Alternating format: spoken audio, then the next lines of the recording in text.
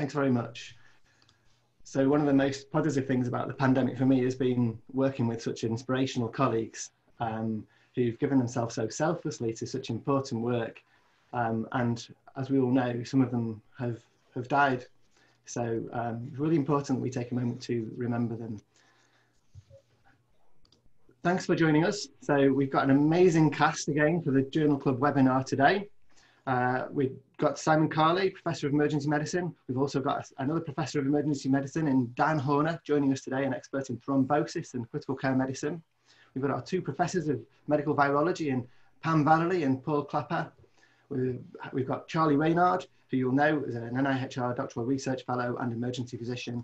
And we're really pleased today to be joined by Salim Rezai. So Salim, thanks a lot for joining us. It's really great to have your expertise. You'll know Salim from Rebel EM. Good morning. Thanks for having me. It's great to have international insights. So we're really pleased that you could take the time out to join us. And I know that you've just finished a clinical shift and it's 4 or 5 o'clock in the morning right now where you are. Yeah, I worked till 1:30 in the morning my time, and it's now 5 o'clock in the morning. So I got a good 3 hours of sleep. It was a nice power nap. Nothing like waking up for a journal club with you guys. Well, thanks so much. And perhaps as we go on, you can share some insights into what sort of things you're seeing at the moment. Would love to. So let's move on and talk about how this is going to run. As usual, if we're able to join, we had a little technical hitch last week, and I'm not sure if we've solved it this week, but if you're able to join the webinar, please use the Q&A function to ask questions. If you're not able to join the webinar, you can follow us live on YouTube, and that link is out on Twitter. So you can still join us there, and we'll try, if we possibly can, pick up on any questions that you might make in the comments. So this is what we're going to cover. We're going to cover a deep dive, first of all, one paper that we're going to go through in detail for 10 minutes or so, and then we're going to have some discussion around that. And Dan Horner is going to talk about a paper on thrombosis. And then we're going to go through 5, actually this time it's 4 rapid fire papers where we're going to discuss them quickly so we get to a lot of things to keep you up to date with the literature in this rapidly evolving field. And you can see everything at stemlinsblog.org. We post a fantastic blog post, and we'll update that with the details of today's webinar. So without further ado, let's get on to our first paper, and Dan Horner is going to talk to us about this one. It's from Helms et al., published in Intensive Care Medicine. Thanks, Rick. So just a tiny bit of background. I suppose the listeners and you all on the panel will have seen that there's lots of studies coming through thick and fast reporting incidents of thrombotic complications in COVID-19. There seems to be an ongoing feeling in the clinical community that the clotting is a real issue with these patients. Those kind of papers and that feeling seems to be leading to changes in practice, which is a lot quicker than we would usually practice evidence-based medicine. And so I think it's right that we go back and have a look at some of these and we critically appraise them and work out whether they should be influencing our direct clinical care. This is one of the better ones from Helms et al. So it's a multi-center prospective observational cohort study. And what they've done is they've taken a consecutive sample of severe COVID-19 patients admitted to an intensive care unit, and they followed them all up to record their risk of thrombotic complications.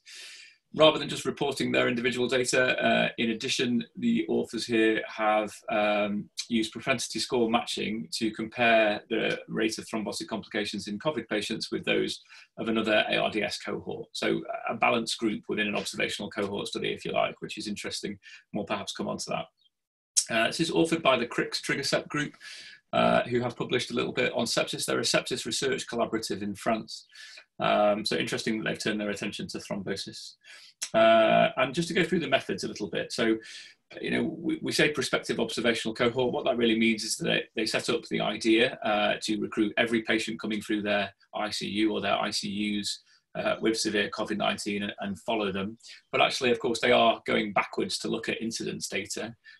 There's no controlling within this study at all. So patients just receive routine clinical care at the discretion of physicians. So I think, as you put in the methods, you could argue that it's a bit retrospective. We're looking back for outcomes. But they would suggest that the patients are recruited consecutively and prospectively. They say it's multi-center. It's across 4 intensive care units in France. Actually, that's within 2 sites, and it's within one hospital trust. So I struggle to unpick that a bit from the paper, but I suspect it's like Manchester Foundation Trust, where you guys have multiple sites across the area. But I think it's important for us to acknowledge that, you know, this isn't 5 different hospitals doing different things. This is probably one organisation with different sites. So multi-centre, you know, again, raises a few eyebrows. They look for a 28-day sample, so every patient admitted to their intensive care unit over a month, and they followed up to 7 days after their last admission. So every patient has at least 7 days of follow-up, but 7 days is not a long time when you're looking at thrombotic complications, and more importantly, when you're looking for hemorrhagic complications from the treatment provided. So that's important to bear in mind. All patients receive standard care as directed by clinicians. What does that mean? Well, it's completely uncontrolled, so it means that the intensivists could do whatever they want to these patients. Just a few things from the paper that I picked out this morning. All these patients were getting daily D-dimers, which is interesting. You know, whether that influenced management, you know, that's for discussion. In terms of whether these patients got thromboprophylaxis, which has been an ongoing question, 70% of them were receiving thromboprophylaxis at a reasonable dose, and 30% were on therapeutic dose anticoagulation. So 30% of this cohort were completely anticoagulated. And again, that was at clinician discretion. And then if you look through what was happening to the patients, some of them were getting inhaled nitric, some of them were being proned. They've got ECMO within this centre, so they have a number of patients on ECMO. So, you know, fairly sick, fairly realistic patient group. And then they took this non-COVID ARDS cohort as the observational propensity score matched group. So we'll come on to that. They chose a primary endpoint of any thrombotic complication, and by that they mean any diagnosis of PE, DVT, but also any clotting within a hemofilter circuit, any problems with ECMO, any heart attacks, any strokes, any mesenteric ischemia, and any acute arterial ischemia. So that's quite a large and broad composite outcome, and I want to come on to that later. Patients were also investigated for VT at clinical discretion, which is interesting. So we're talking a lot about this at the moment, and so it's in everyone's consciousness. So does that mean that the bar is lowered in terms of who you image, and is that important? I think it probably is. But to come on to the results briefly, 150 patients consecutively admitted to this hospital during the time period.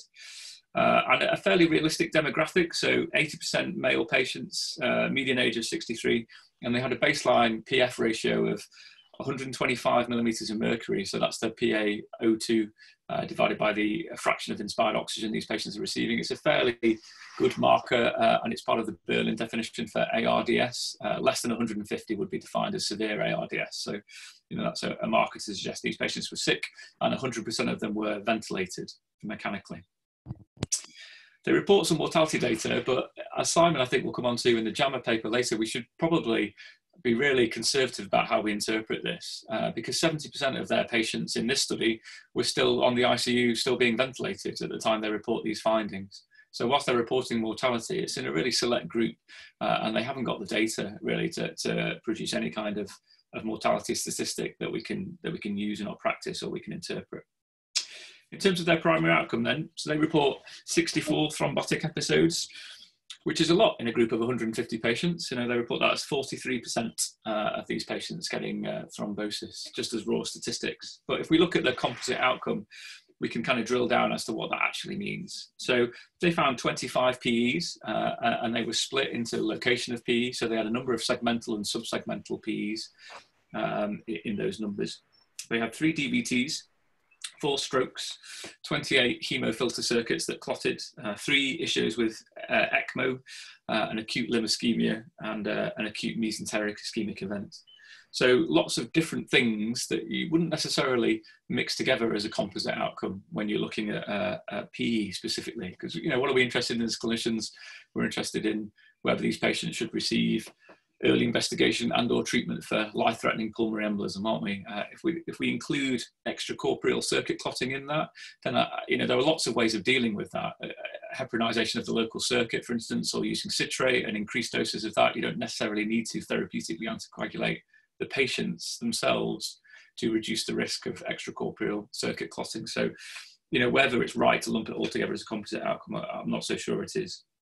And they conclude from this paper, having performed some propensity score matching and balancing the risk of PEs against the match cohort of non-COVID-19 ARDS patients, that there's more PEs overall in their COVID-19 group, and that the odds ratio is increased with COVID-19. I mean, if you look at the results on Rick's slide there, you'll see the lower margin of the confidence interval is 1.1. So we, again, haven't really got certainty about whether this risk is increased, but they seem to feel that the suggestion is of a risk increase. And so their conclusion is for higher anticoagulation targets and more robust therapeutic anticoagulation for all COVID-19 patients. And I think there are a number of concerns with that kind of conclusion, or the leading title of this kind of study, which we'll go on to now for the discussion, if we've got time, Rick. Yeah, plenty of time, Dan. Thanks for that. That's great. So really interesting paper. Simon's come up with a point there in the chat box. I don't know, Simon, do you want to make that point live? Can do. Can you hear me? Okay. Yep. Yep. Fine. So it was just that I thought the PE rate was actually quite low in the control group, and clearly they haven't applied the test to both equitably between the two groups, have they? They've chosen whether or not to investigate. And it's almost a self-fulfilling prophecy that if you think these patients have got a high incidence of thrombosis, you're more likely to look for it. Yeah. And as you said, you know, the composite endpoint is quite remarkable. But there was a difference between the PE rate, was it 11.7% versus 2.1%? But in your experience, do you think that's quite a low PE rate for ICU patients on ventilators? Again, I think it depends how hard you look for it, Simon. There are previous studies that suggest a PA within the general critical care population of around 2%. So, you know, arguably that's not an unreasonable level. And when you get to severe ARDS, then there's a bit of reluctance to take people for scan, you know, depending on where your scanner is, you know, a reluctance to expose patients to the risks of inter-hospital transfer. So, you know, how much we detect and how much there is, I think is always a balance. But just to pick up on your point about looking, how hard we look for this disease, I think, you know, that really comes to the fore in this paper. So 150 patients, the CT-PA imaging was performed in 100 of those patients. So 2/3 of patients are getting CT-PA imaging, which is fascinating, isn't it? And I think you can call that, you know, outcome bias or ascertainment bias, but I prefer to call it field of dreams bias. Charlie, have you seen Field of Dreams with Kevin Costner? I haven't actually. You haven't, of course you haven't. You're too young. Far too young. But you know, I'm sure all the grey-haired people on the panel remember. You know, if you build it, they will come. If you look for it, you will find it in critical care patients, and that's absolutely true of PE and DVT. You know, there's loads of screening studies of critical care populations where you'll do daily duplex sonography and you'll have DVT rates of 20-25% if you look for it. You know, if you look for clinical and relevant DVT, it's more like 1 to 2%. And in this population, you know, another interesting fact is that they only picked up a couple of DVTs within 150 patients, but they scanned a lot of lungs, and so they found a lot of subsegmental, segmental lobar clots. And whether we would see those in a population that we routinely screened in critical care, I think we would see a lot more than is reported in the standard prevalence. So I also picked up on the fact that they use this propensity score matching. And so you can see why they do that, because you've got two very unmatched populations. And so the propensity score matching tries to pick out patients who are very evenly matched in terms of the baseline characteristics. So you get rid of the confounders. So you do that, for example, when you have an observational cohort that got two different treatments and you want to look at the outcome, but the treatment wasn't assigned randomly. So you propensity score match them to even out the imbalances in baseline characteristics. But here it was slightly different using propensity score matching, because you've got a historical cohort and a current cohort. So I wasn't quite sure about that. I thought they tried to even it out by doing that, which is a reasonable thing to do. But I wasn't totally sure that, you know, we can necessarily trust that with these cohorts, because you certainly still can't adjust for the time elements. And then you still look, even after propensity score matching, there was an imbalance. It looked like it only reached statistical significance, but in a proportion of patients who were on ECMO, for example, which is a big confounder. Yeah, no, I agree, Rick. And I picked this paper because they've had a go at propensity score matching. You know, they've tried to control an uncontrolled observational piece of work, but it's not without its issues. And propensity score matching in general doesn't really account for unknown confounders, does it? You know, it only takes into account known variables. And then in addition, it's supposed to be used in large observational data sets. And this is 150 patients, you know, and when you apply the propensity score matching, I think you're down to 77 with COVID-19, aren't you? So lots of, you know, it's a reasonable thing to attempt to do. But, you know, should it lead to definitive conclusions that there's a high risk of thrombosis and that we should be looking at higher anticoagulation targets? I'm not sure it should, because there's no assessment of bleeding risk in this cohort and these patients. You know, we don't know anything about who's going to have serious intracranial or major bleeding when we give them 3 months of anticoagulation for a subsegmental or a segmental PE that we've picked up incidentally because we're looking very hard for them. So there's no balance of risk benefit within this kind of work, which is why I think these conclusions about the high risk and the need to act are perhaps a little early.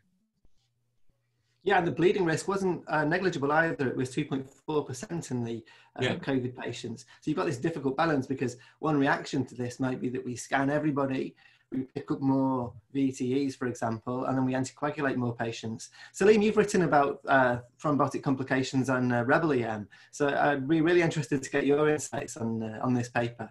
Yeah, you know, it's an interesting thing that we're starting to see, because a lot of the initial data we were getting was just this kind of retrospectively going back and just telling us information about populations. And, you know, really that's what they did in this study. They just came up with the historical control, which I have issues with, like many of you, is just comparing apples to oranges. It's different times, you know, from 2014 to 2000, I think, 15, when I was reading the paper they were comparing to, it was mostly bacterial sepsis patients. I mean, the populations weren't exactly the same. So, you know, I applaud them for trying to do this propensity matching, but I have issue with that. The second thing I would say is, you know, I don't know if anybody looked down, but if you actually go down to their tables and you look at their prophylactic dosing and you look at their low molecular weight heparin dosing, they just used a 4,000 international units per day. And I don't know how it is in the UK, but in the United States, we have a rather obese population. And so we're actually using weight-based 0.5 milligrams per kilo once a day. And so, you know, they don't have any information about the population's weight or BMI. And yet 75% about, I'm rounding there, in both groups just got a prophylactic dose of 4,000. So I wonder how many of them were actually underdosed with their prophylactic low molecular weight heparin. And that's not really brought up in the paper either. I'm a clinician at the end of the day. And so I care about how we care for these patients and how we're dosing these things, because they do matter. And then the final thing I would say is that I agree with many of you that if you go searching for things, you're going to find things.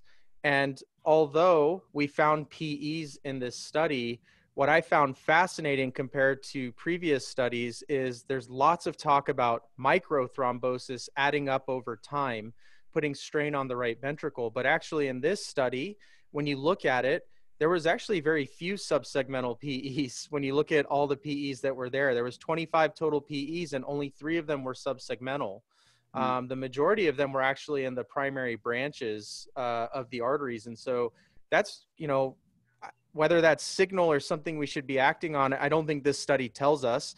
You know, in order to find harm, you need much bigger studies that have more adverse events in order to say there's actually harm from something. I'm not advocating that we should be treating these people therapeutically, but, you know, certainly these patients that are getting admitted, we should have on therapeutic or prophylactic anticoagulation, but I think it should be weight-based. And that was one of the biggest issues I saw with the paper. I'd be interested to hear what others have to say. I think that's a really important point for the take-home message from this study as well, because people will want to know, based on this, should we be giving therapeutic anticoagulation to everybody? So what do you say, Dan? So Salim made some great points there. We've been using weight-adjusted prophylactic dosing for the last 5 years or so, and you know, the NHS has had a national agenda on prevention of hospital-acquired thrombosis for the last decade. You know, we've been good at it. It's embedded in the NHS contracts. You know, trusts are under strict reporting measures, and there is a good national approach to it. And weight-adjusted dosing, it does really vary. And as Salim points out, you know, I mean, the American population is slightly different to the UK, but this is a disease that does seem to severely affect people with raised BMI. You know, my intensive care unit, most of the patients look the same, and they're all quite large. And so I think getting your weight-adjusted dosing right is absolutely essential. And I think papers like this that report a kind of blanket dose for everyone are perhaps not getting the basics right, but then they're drawing conclusions that they shouldn't necessarily. In terms of what we should be doing clinically, I think there's a really interesting question about the kind of reach for heparin. We definitely want to do something in COVID-19, don't we? And we keep being frustrated by the fact that we don't have any evidence-based therapies to use. So people are proposing double doses of prophylactic heparin per day. People are talking about therapeutic anticoagulation for everyone. We don't have any evidence that those things work. And in this paper, 30% of patients were on treatment dose heparin, and there were still clots, and they were localized clots, weren't they? So the majority of the clots within this study were extracorporeal circuit clotting, or they were within the pulmonary arterial tree. There weren't DVTs, there weren't that many unusual site thromboses. So that doesn't necessarily tell you that the blood is overall sticky. What it tells you is that the lungs are very inflamed and the lungs are damaged. And we don't know if that microvascular thrombosis is an inflammatory pathology, which needs immunosuppression or steroids or something to reduce inflammation, or it needs heparin to try and dissolve those clots. But there's no real signal from this paper that therapeutic dosing is particularly helpful. So in terms of what we should be doing clinically, my reading from the literature and in practice at our trust is to concentrate on getting our weight-adjusted prophylactic dosing right, and then to have a reasonably low index of suspicion for further imaging to look for PE and to look for DVT. And then we balance the risk in an individual patient. If we find a large PE, then of course the risks of anticoagulation are justified for the treatment of that. But if we find a small one in the context of inflamed, horrible lung and there's no DVT anywhere else, sometimes we'll keep those people on prophylactic dosing. It really depends. I think applying a blanket policy to these patients runs the risk of doing more harm than good, and we won't know about that for several months, which is why I would urge caution with it. So Dan, we should move on in the next couple of minutes, but we have a couple of points here in the chat box. So one from Peter Kilgore says that the evidence seems to only apply to patients with severe ARDS in ITU, but are there any data on thromboembolic complications in the COVID-19 cohort in general admissions? Yeah, so it's a really good question from Pete. I haven't seen any good data on this. We have looked locally, so we have a way of kind of getting our VT positive reports back very quickly, and our rate of PE in admitted patients is no higher than it ever has been, really. And we haven't seen that many patients escalate or decompensate. So I'd encourage everyone to look at their own local data, but I haven't seen any good papers that would justify enhanced dosing in medical inpatients admitted to hospital. And of course, that's really relevant for emergency medicine, isn't it? Again, we want to do things when people are coming in. I think some people are itching to start prescribing higher rates of thromboprophylaxis just because they feel like it'd be something positive to do. But I don't think we have any data to support that at all. Yeah, and if I could just add one more thing to that, Dan, pre-COVID, when we admit patients to a general ward or to the ICU, doesn't matter, they get weight-based prophylaxis. I mean, that's just what we do in the United States, at least. And so I don't think you're advocating for anything different other than just let's continue the basics and let's do it right and let's do it weight-based. I think, whether using D-dimer cutoffs or going for what people are calling intermediate dosing is yet to be seen. We just don't have the evidence for it. And I think at a bare minimum, let's at least just get the basics right. Yeah, I'd agree, Slim. Worth also mentioning that whilst it's common practice in the UK and it sounds as if it is with you in the US, it's not common practice in some parts of the world where I think some of the rates of prophylaxis are down below 20%. So there are potentially lessons that people could take that, because I think it's pretty reasonable to give prophylaxis to everybody you admit. Yeah, excellent point. And so thanks for that discussion. Really useful. Nice take-home message. Let's not overreact. Let's carry on with good practice of prophylaxis for our patients with COVID-19. So moving on, we're going to go to the rapid fire round, and we've got 4 papers that we're going to cover quickly for you. They're going to give you a survey of some of the most relevant literature in this area. And we're going to start by going to Salim for one of the most topical issues around COVID-19 at the moment, self-proning. Were you guys not putting people on their stomachs before COVID-19? You just weren't laying patients on their stomachs? It's new to me. We were never doing it before COVID. So this is a fascinating paper. It's not in terms of methodology one of the most robust, but I think of it as more of a proof of concept paper. And this is by Nick Caputo, Ruben Strayer, and Rich Levitan, excuse me. And the title of the paper is Early Self-Proning in Awake Non-Intubated Patients in the Emergency Department, a Single ED's Experience During the COVID-19 Pandemic in Academic Emergency Medicine. And this was just published on April 22nd, so it's fairly recent.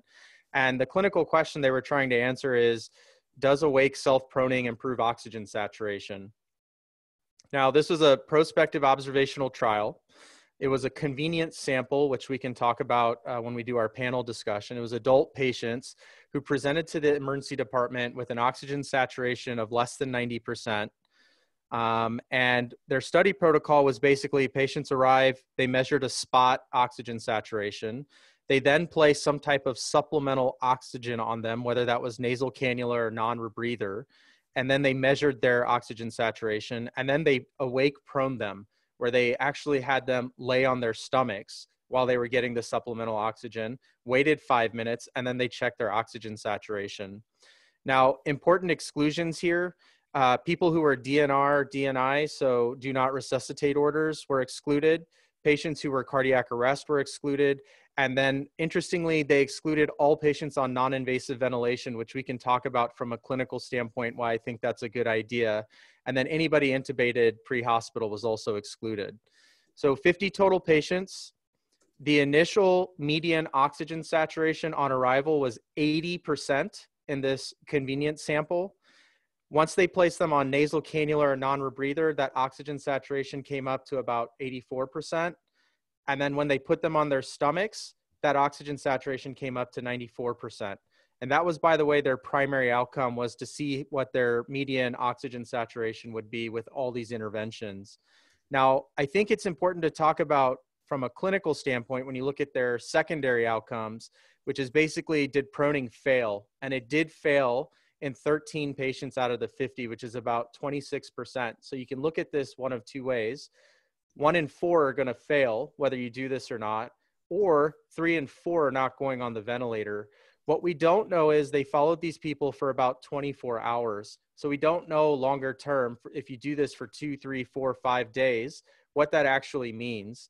Interestingly, they do make one statement that says out to at least 3 days, overall 36% of the patients required intubation, which I think with some of the mortality rates we're seeing on ventilators, whether you want to call that association or causation, I think is a matter of debate because none of these are randomized clinical trials. I think keeping somebody off of a ventilator for now, again, doing the basics right, is probably important. The other thing I would say is that even giving somebody 2 or 3 days off of a ventilator is also important. But the one thing I want to emphasize here is we don't want to intubate people who don't need it, but we also don't want to wait so long and keep people off ventilators that do need it. And that's really the magic here, is that I think the awake proning is showing us that you may buy yourself some time and you may give the patient some time to improve while they're going through this inflammatory process. The one last thing I want to say, and then I'll open it up to everybody, is that these patients start becoming very oxygen dependent. And it is really important that when you're asking them to prone themselves, that they don't get disconnected from their oxygen source, because they will precipitously drop their oxygen saturations. And it's interesting that one of the subgroups that they excluded were patients on non-invasive ventilation. And I think that's probably a valid point, because those are the ones that tend to get disconnected most commonly. So in the US, at least, most of these patients were doing nasal cannula, non-rebreathers, and high flow nasal cannula with a surgical mask over them to kind of prevent aerosolization. And so I think this is just an interesting proof of concept. Awake proning was nothing I was doing before COVID-19 came to be. And I think it's fascinating when you look at the pathophysiology of why it works. I don't think it's a panacea for everybody, but I think that there will probably be some select patients that this will be very beneficial for. Thanks, Salim. So really interesting to have some evidence, even if it's kind of low level, not an RCT, just observational data, but some supportive evidence. Simon's made the point that it just gives us time to plan in the ED as well. Can I? Yeah, so just a change in practice that we've seen when we first started seeing these patients coming into the ED, there was a great rush to move towards intubation because there was a feeling that these patients are really, really sick. We've got to get on with it. And I think one of the things we've realized is that there is virtually always a significant amount of time to prepare and get yourself sorted and do it safely. And I think this proning argument in the ED is another reason. So another tool in your kit that you can delay having to do something right now so that you can plan it. You're not having to do 2 intubations at the same time, that kind of thing. So even just little things like that could be very relevant to the ED. Simon, if I could say one thing also, and this is something I've at least clinically been struggling with, and I'm sure many of you are as well. There's just as much harm from ventilator induced lung injury, or Vallely, as there is patient self-inflicted lung injury, P-silly, which there's absolutely nothing silly about it. But, pulling too big negative pressure because of increased work of breathing can cause just as much harm as putting somebody on a ventilator. And the point I'm getting at is that I wonder if with proning these patients, if we're still allowing them to cause P-silly, or we're just actually making some improvement. And at least in this small study, not high on the evidence-based medicine totem pole, it looks like many patients did avoid intubation, but I struggle with that. When is it time to pull the trigger? So Dan, as a youngling in the ED space, if I came to you in our hypothetical scenario and I say, I've got a patient, they're quite sick, they're really hypoxic, they're not responding very well to oxygen therapy, I'd like to prone them. What are you gonna say to me? As an intensivist? As a mixed ED intensivist. Okay, yeah. So, the rationale for prone position, you can see why people are trying to apply it to awake patients. We're talking about recruitment of dorsal lung alveoli, aren't we? We're talking about maximizing blood supply to those ventilated areas, so you reduce V-Q mismatch and you ameliorate shunt. And the other advantage to proning is secretion clearance and drainage. So we're seeing a lot of very viscous secretions in these patients with severe COVID. They're hard to clear and they lead to de-recruitment very quickly. So I think the rationale is reasonable. I suppose the kind of challenge to advocates of awake proning is, how is this any different from sitting someone out in a chair or, trying to get them into an erect posture? Because human beings are designed to stand up, aren't they? Or to sit up, that's why we've got such better blood supply to the back of our lungs. And proning, I suppose, is an option, as Simon says. It's part of our armamentarium if someone is particularly sick and sitting them out worries you. But actually, on intensive care and on high dependency, what we're doing with all of our patients on any kind of high oxygen requirement or non-invasive ventilation is we're trying to get them out as often as possible. And the evidence base for prone positioning in ventilated patients is for long periods of time. It's for 12 to 16 hours at a time to try and recruit those dorsal lung units and provide a bit of stability so that then when you turn people back supine, they are still recruited and they still facilitate gas exchange. So the idea that you might prone someone for an hour in ED and then flip them back, I wonder if you're just making life hard for yourself. It might be easier to sit them out in a chair and then, have that chair move to the next clinical area. I certainly wouldn't class this as a treatment. I think this is a time strategy that perhaps might buy you a little bit of time, as Simon says.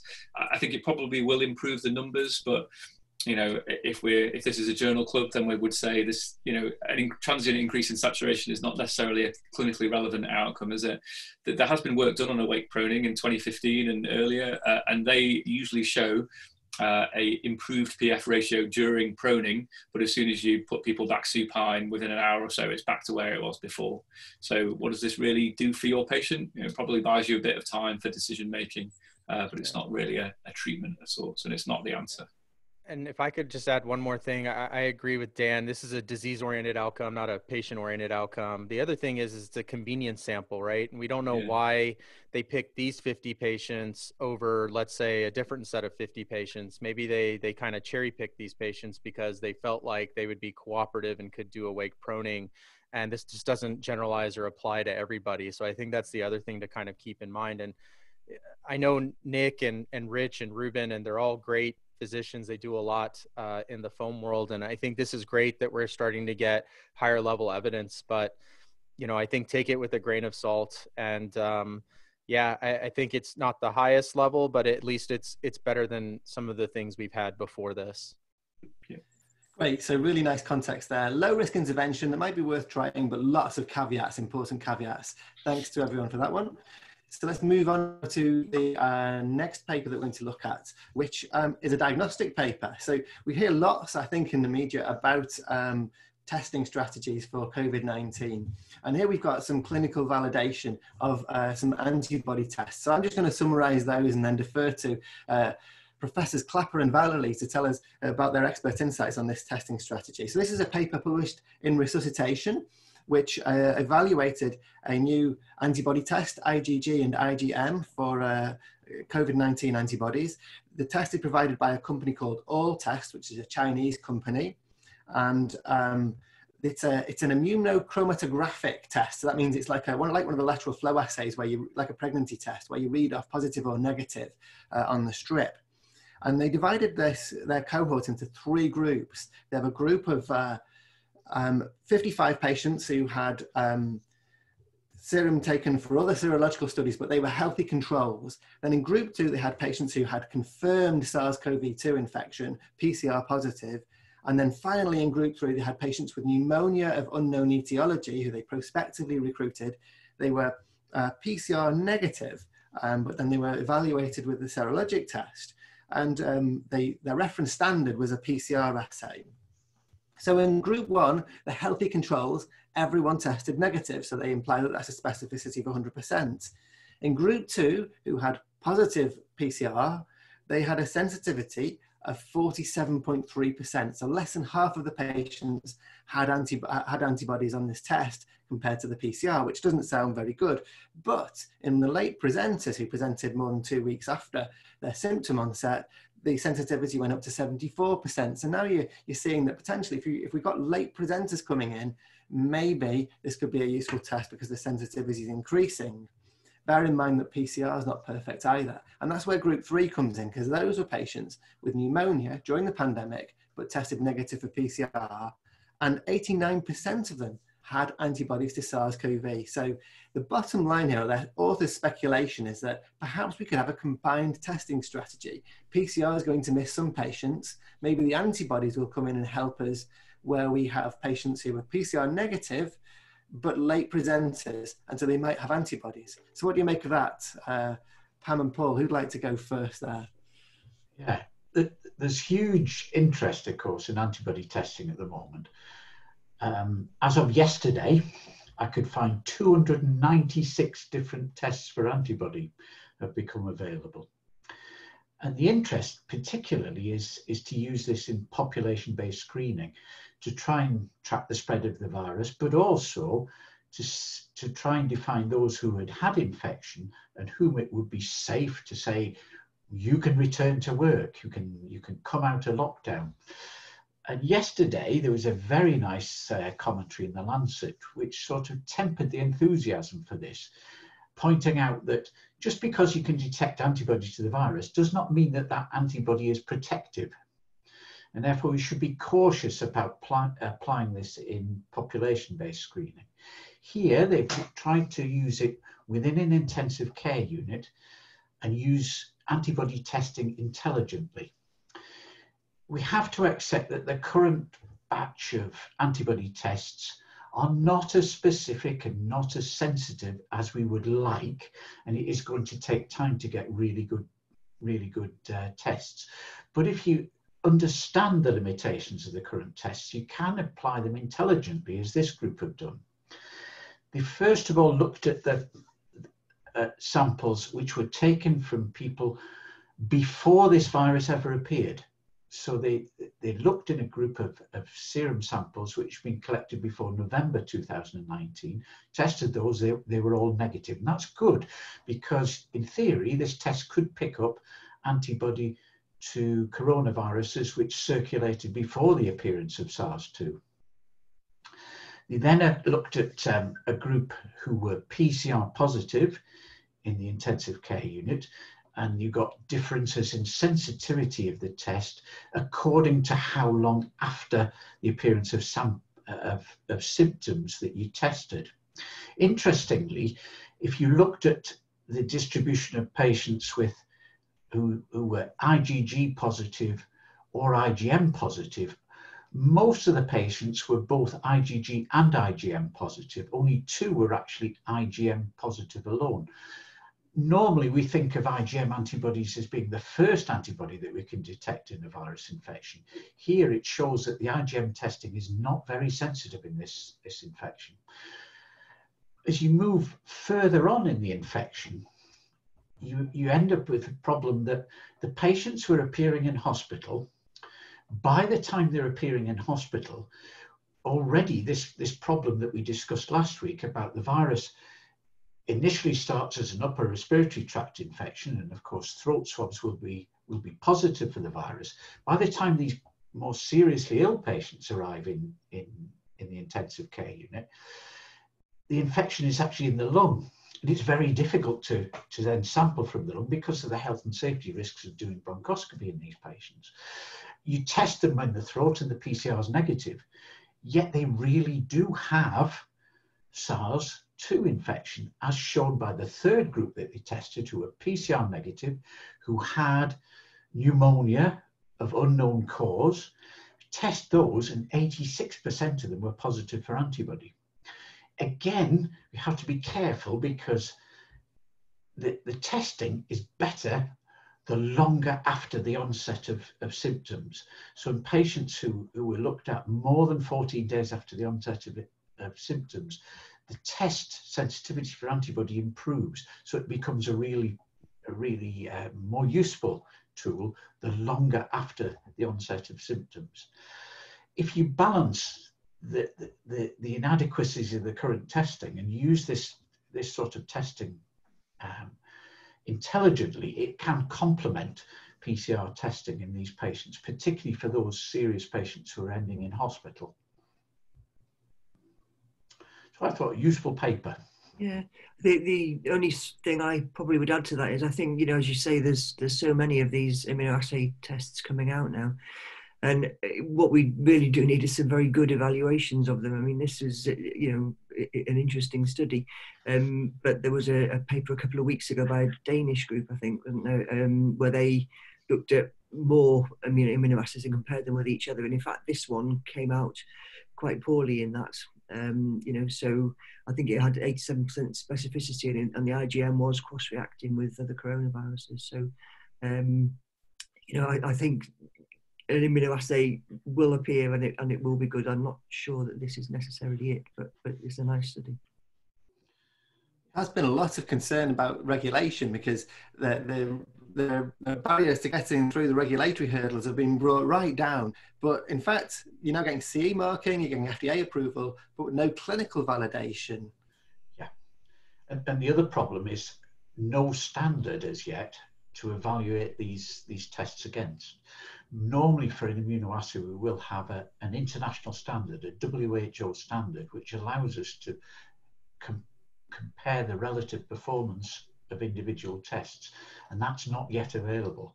I had a discussion yesterday with our NIBSC, which is the National Institutes of Biological Science, who are responsible for developing these standards in the UK, and they are working towards it, but I think it's going to be a while before we get this comparative standard available to test out this myriad of antibody tests that have appeared. We really need it to get the best one identified and used. So an important piece in the jigsaw, but long way to go yet.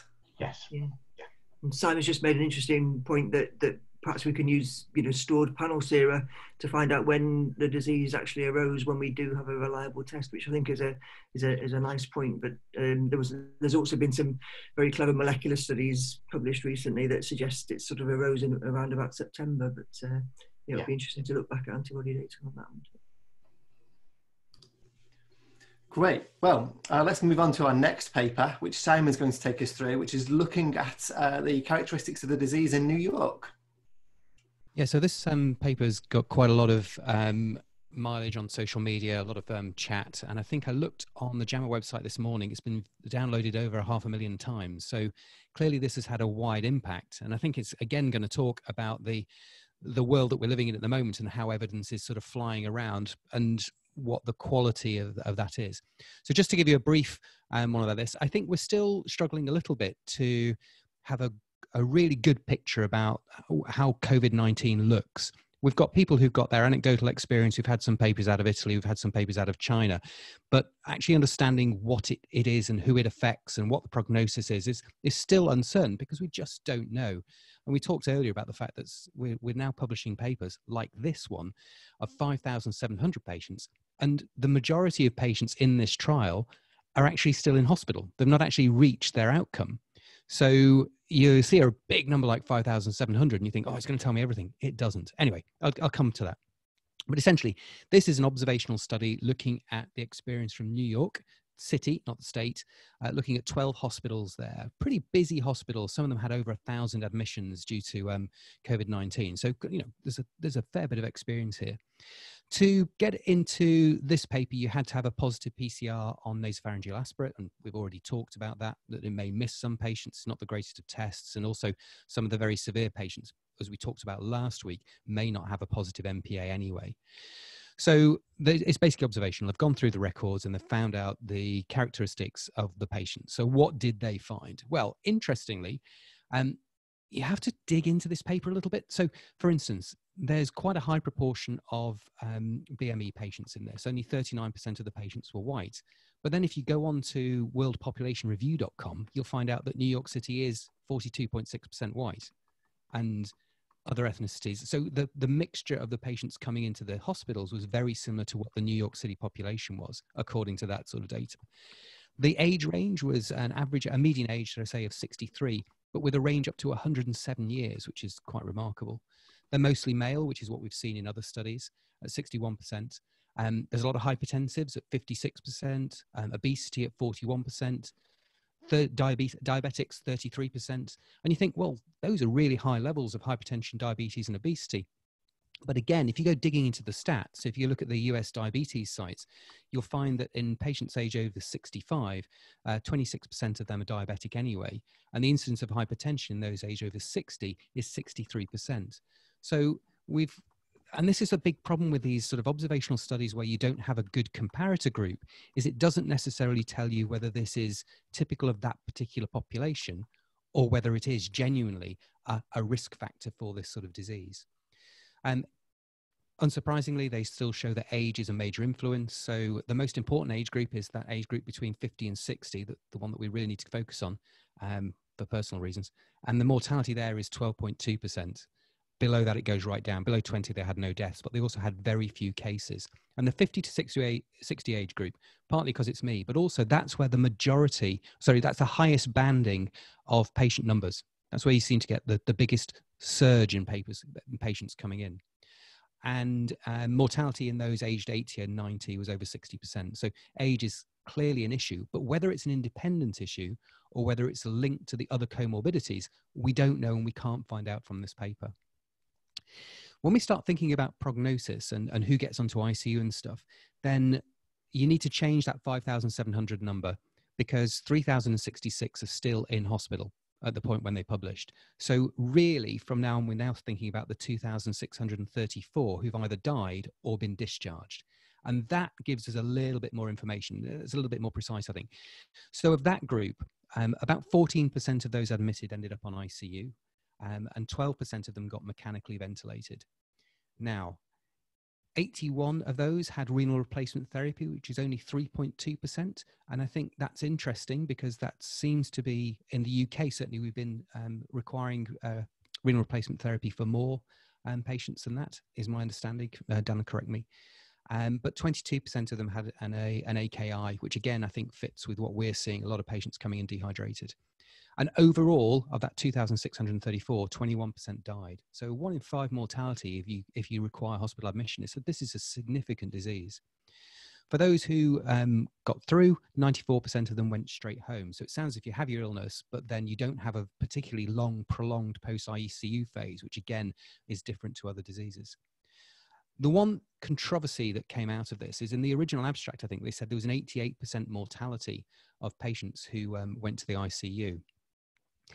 But the problem with that is that that 88% is only the patients who've actually managed to get out of ICU or die. So we don't know what that number is yet. The way it's reported in the trial, almost certainly that number is going to come down as people continue their illness and either come home, survive ICU, they're a late survivor, or they've just started ICU and then get out. So don't hang on that 88% number. That's the one that's been bandied all over Twitter, but it's almost certainly wrong. And it's not the experience in either Italy, China, or in the UK. Finally, thing about ACE inhibitors, a special interest of mine. Again, in the 2,634, they did seem to see that there was an increased mortality amongst hypertensives on ACE inhibitors and angiotensin receptor blockers. And of course, this might be important because that's how the virus gets into cells. So if you're an ARB, 30% mortality, an ACE, 32.7% mortality. And if you're hypertensive and not on an ACE, 26. However, they've not done any assessment for confounders. The prescribing of these drugs is based on lots of different things, not just hypertension. So they're often prescribing things like heart failure, which would be significant. And also there's ethnic differences in prescribing. So we don't use ACE inhibitors in Afro-Caribbean patients as a primary one. We use calcium channel blockers. So all sorts of things going here. Be very careful about interpreting the data, but some quite interesting stuff nonetheless. Right, so I'd like to come to Pam and Paul for a comment on the on why the virus might spread in such a dense urban area, and a comment on that. And then there's a question from Ian, which I think might be good for Celine to take, given that it's about the US healthcare system. So Pam, could we ask you about this? You know, this is, New York is really badly hit by the virus. And what are your perspectives on this from a virology point of view? Well, I guess anywhere that you have got a dense population crowded together, you know, it's the reason we're social distancing, that the virus will spread much more easily. You know, people living together in close contact, it's going to spread more easily. You know, the US health system, I don't know, perhaps come to that later in the next question, but yeah, I mean, I guess it's a transmission thing, isn't it? Paul, do you want to add anything to that?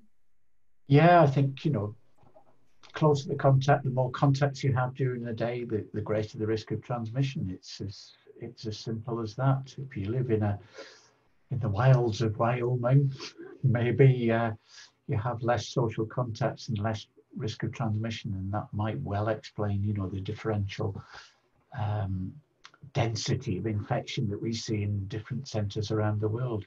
It seems to be mainly the heaviest infection rate seems to be in urban areas, and I think it is simply because of this social interaction. You transmit the infection when you cough or you sneeze, you transmit it on your hands, and people become more infected. I mean, we know it lives on surfaces for quite a long time, and you know, I guess your chances of walking through a door using a door handle that, you know, 20 other people have touched in the last minute is much higher in New York than it is in Wyoming or somewhere. Great, thanks for that. Let's go to this question from Ian Beardsall. Is the data skewed by the fact that those attending the hospital are those with adequate health cover? Celine, you're on mute there. It's a good question. Am I coming across now? Yeah. So, you know, I think you have to look at prevalence of disease in an area and how much a health system gets overwhelmed. And in New York, they just got absolutely crushed. And it wasn't people not having health coverage. It was just the sheer numbers of people coming in. And, you know, we talk about running out of ventilators and running out of resources, and that's all important. But the one thing you never hear anybody talking about is running out of staff. And when you start getting overrun and caring for people in a suboptimal way, in hallways without being on monitors, instead of maybe, you know, one nurse to 3 or 4 patients, you now have one nurse to like 8 patients. It's going to dilute the quality of care through no fault of the people that are working in that facility. And so I think we need to take that with a grain of salt. I mean, this is being published during a time of an absolute pandemic, and New York being the epicenter of that. And it doesn't really have anything to do with coverage. I think it just has to do with sheer volume and diluting the amount of critical care these patients can get because there's just not enough staff. They're all doing the best that they can, but this may be different than somewhere like San Antonio, where I live, where our prevalence of disease is very low. We've actually seen very low numbers of patients coming through our EDs, and maybe this will be a nice segue for the next paper, but we're seeing lots of delayed presentations of things now, PHs that I have never seen for DKA because people were scared to come in, new onset heart failures because people had probably had their heart attacks a week prior, stroke symptoms showing up 3 or 4 days after they had it.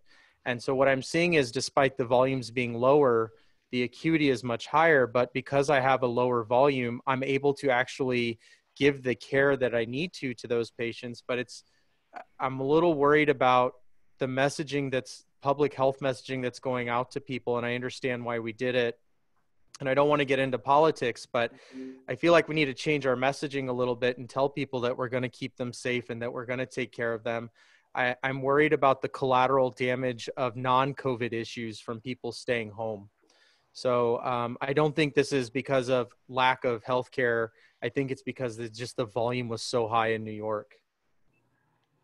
Well, that is a really nice segue into our final paper, actually, because Charlie's going to talk to us about a paper that's something non-COVID in COVID time. So the decline in admissions for acute coronary syndromes in patients in Austria. So Charlie, we're a few minutes behind. I'm sorry about that, but we'll run a few minutes over to everyone who's joining. But Charlie, could you take us through this paper? Absolutely. So this is a paper by Metzler et al. Apologies for the typo to Metzler et al. It's a non-COVID paper. And what they did was they sent a survey out to all of the PCI centres in Austria. They covered the month of March, and they said, how many patients are you admitting with acute coronary syndromes? It was very simple, but the benefit of that was it was very quick, and it was one of the earliest papers published on the side effects of this international treatment we've given on a population level to COVID, this lockdown. They found that from the first to the last weeks of March, a 39.4% drop in admissions for acute coronary syndromes. That's massive. In terms of NSTEMIs, it went down from 132 to 67 admissions per week. Now, there are some important limitations with this, which are one, because it was so quick and simple, they didn't adjust for anything. We don't know what normally happens in March. Does it drop off towards the end of March? That's unlikely, but it's a possibility we should remember. And also, there might have been system changes within the Austrian healthcare system, i.e. our PCI centres, have they upped their threshold for taking patients? Do patients get treated locally more often? We just don't know. But that being said, if we could do an adjusted analysis, I would be surprised if it could account for the entire 39.4%. Also, that headline reduction has some face validity because it can be cross-referenced to the UK and to something Salim was saying there.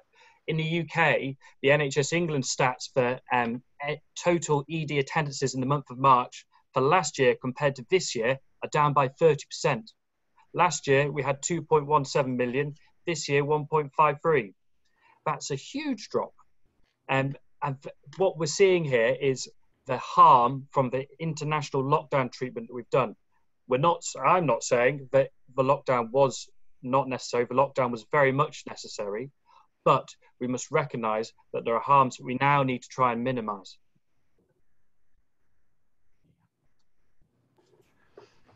Great, and we're starting to see some efforts to counter this now, with the BHF, I think, having a campaign to try and get people to attend emergency departments with chest pain.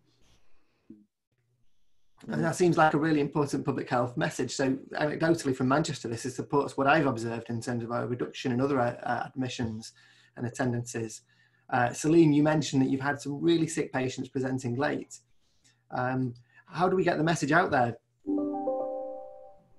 You know, I think we need to change our public messaging through whatever platforms we usually use. And I suspect it's going to be different in the UK, and even in the United States, it'll be different based on regional and system availability and how you get those messages out. I know at our hospital system, We've been telling people that, you know, we are open, we will keep you safe. We have workflows to keep you separated from people with COVID. I mean, people would rather have heart attacks and die at home than come to the emergency department and catch COVID. I mean, that is the public messaging most of us put out.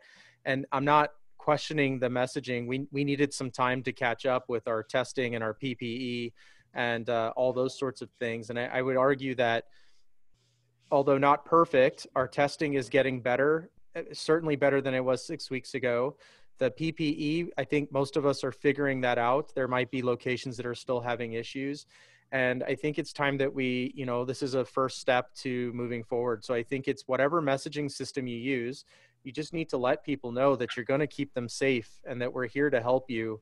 And if you think you're having a stroke or you think you're having a heart attack, don't wait. Come to the emergency department, because I worry about the long-term consequences, what I called the collateral, non-COVID-19 collateral damage that we're causing by the public messaging to stay home.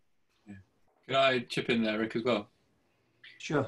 Just to say, I mean, we've had equally tragic anecdotal cases of people presenting late with completely treatable pathology. And I think quantifying the degree of non-COVID related morbidity and mortality is going to be absolutely essential to make sure we learn the lessons from this pandemic. You know, how do we kind of reframe the message about staying at home? That's really challenging, isn't it? I know the Royal College of Emergency Medicine in the UK has done quite a lot of work trying to reassure people, suggest that the departments are open. You know, we are here, as Salim says, we have COVID and non-COVID streams. You know, we want people, but it's not really just clinicians, is it? There's a wider message from the ambulance services who have policies about who they will go to and who they won't go to. There's a message to primary care about who they will speak to on the phone rather than telephone triage and stay at home advice. There's also a national political message, isn't there? Which I think needs to come, because there was huge focus on that initially. You know, stay at home, protect the NHS, save lives. That message is still out there on a huge variety of media outlets, and reframing that message needs to be done by all of those partners, I think. There is an argument that's been said that the purpose of the lockdown, to some extent from a health service perspective, was to allow us to build capacity such that when we continue to have patients, as we almost certainly will, that we won't get overwhelmed. So the strict lockdown has allowed us to build and to practice and to resource and to get ready for what's still to come. I mean, I don't know what Pam and Paul think, but you know, my feeling is we're going to see a lot more cases, and they will spike. They'll come up in different places. We'll have breakouts again. That's almost, it's inevitable, isn't it, Pam? Yeah, certainly, you know, that's what we're expecting. And one point I was going to make during the New York paper is they did a limited panel of co-respiratory infections, and it was quite low there. I thought 2% or 2.1%. But the next wave, we're probably going to have flu around as well. We're going to have other respiratory viruses around as well. So I think, you know, the second wave's probably got a potential to be much more significant than this one. Paul? Can I make one more comment about the New York paper, if that's okay? I know we're kind of running over time a little bit. So I noticed that co-infection 2.1%. You know, the question is, you know, is it because of the time of year and we're just seeing less viral respiratory illnesses, or was there just something else going on? But the point I wanted to make was many places are using a triage protocol to decide who's a COVID and who's a non-COVID patient. And one of those questions, at least in the United States, is, do you have fever? And the one thing that I found fascinating in this paper is only 30% or 30.7% to be specific had fever. And the reason I mention this is that it's better to assume everyone has it than to put your weight in these triage protocols, because they're going to miss a lot of people. And we're seeing what we call COVID plus syndromes here in the US, where we'll have little old ladies who fall down and break their hips with no respiratory symptoms, and then they get tested before they go to the OR, and guess what? They're COVID positive. And so I think that was one little subtle message in this paper, is that be very cautious how you're using triage protocols, because you're gonna miss people. You should just assume everybody has it. Yeah. And just to comment on the co-infections, of course, the laboratory services have been overwhelmed by this as well. and the rate of testing for other respiratory pathogens is likely to be lower than we normally see. So we may well have other circulating pathogens.